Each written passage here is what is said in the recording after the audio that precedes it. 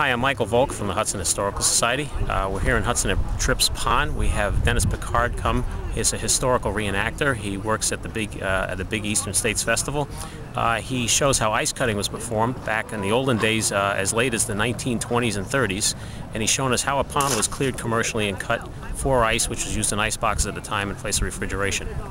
The kids get to see, the kids can relate possibly with their grandparents that this is a chore they had to do. They had to clean out the ice box, and they didn't have a refrigerator, and they had to get ice every day from the iceman to deliver, or a couple times a week. And it just kind of bridges the gap where they see something happening, and they can probably ask up a generation or two that, do you remember this going on? And the grandparents will say, oh yeah, I do remember that. So it works out. It's a good history lesson for the kids. And it's great it's hands-on too. Instead of just watching it, people are getting to saw the ice and actually pull it out too.